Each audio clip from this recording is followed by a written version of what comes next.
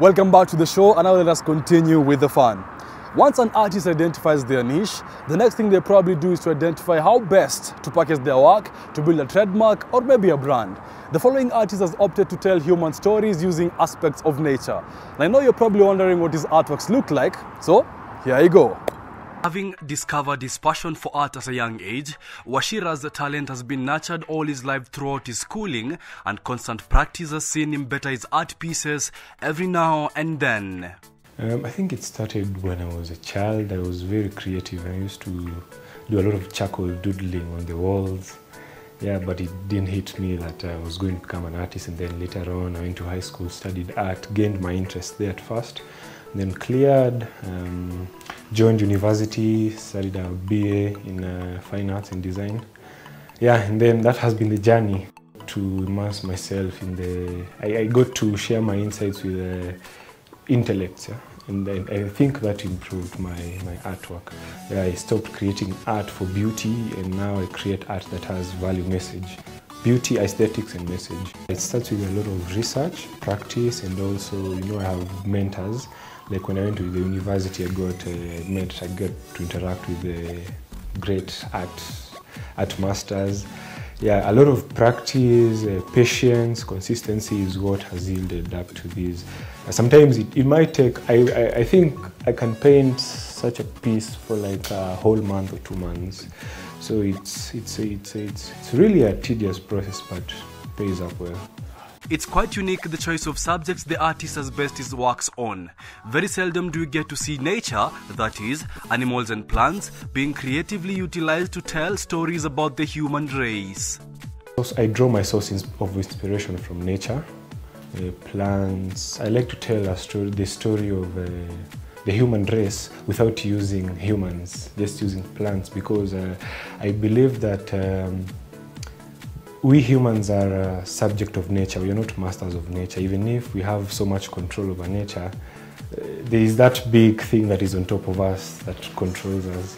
Yeah, so my work basically revolves around that. I did this painting in 2021, and the title is the die concept. The die concept is I draw this from dualism. Do you know the yin yang?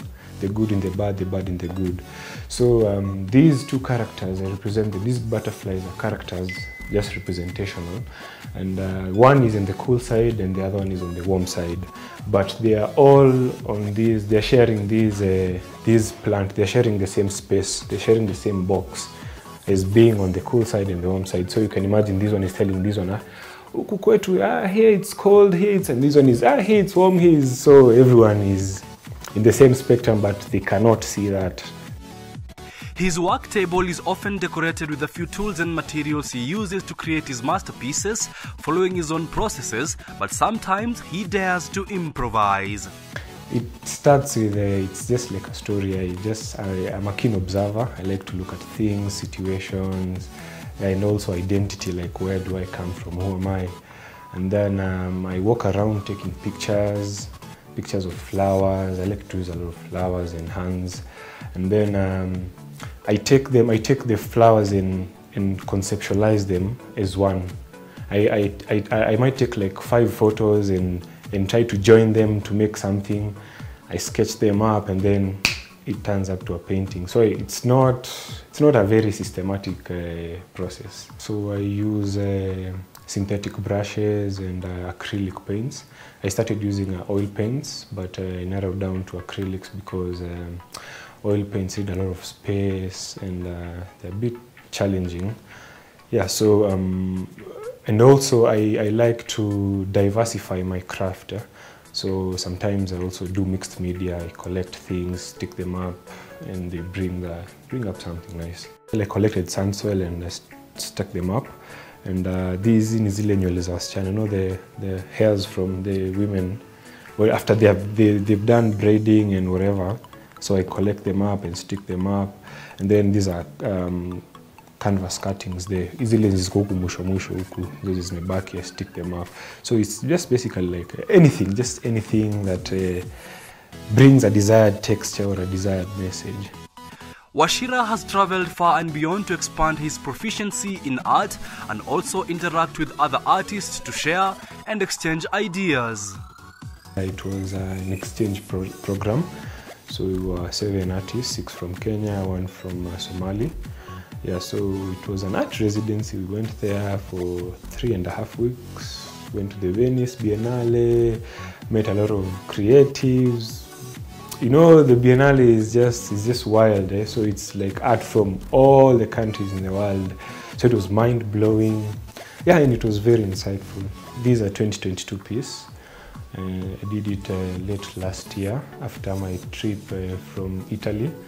So the piece is inspired by the symbol there is inspired by an artist, a great artist called Michelangelo Pistoletto, who was the one who came up with that symbol of infinity. And it really summed up, as the year ended, it really summed up all the knowledge that I've been gathering. So I collectively gathered the information and came up with that piece. So I think that is a piece, yeah. You know, these are things that you just pick them up psychologically without knowing.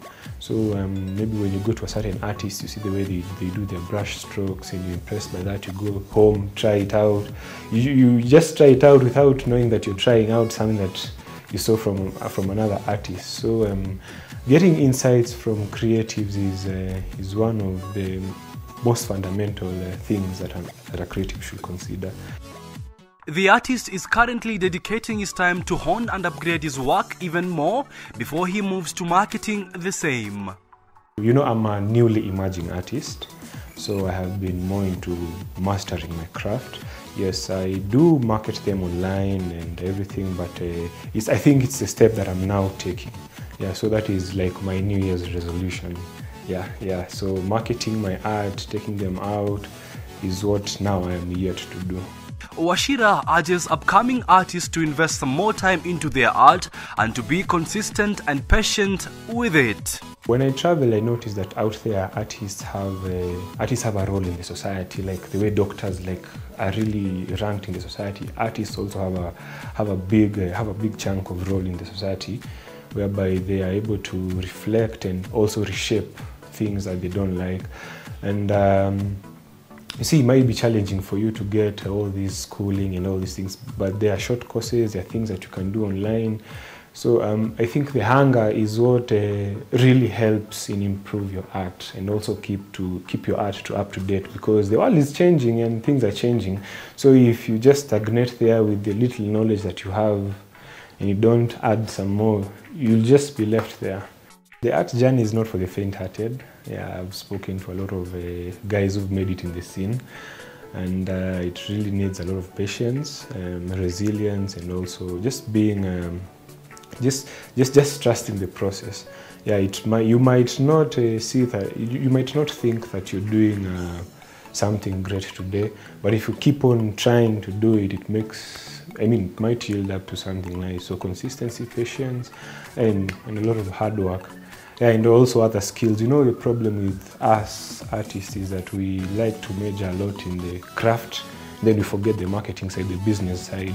So you need to balance both, because you're also an entrepreneur. So I'm on Instagram and at artist_ke_ngatia. I'm not on the other social platforms because of various reasons. Yeah, and you can also find my work in various spaces. That there is Mother Nature on the canvas.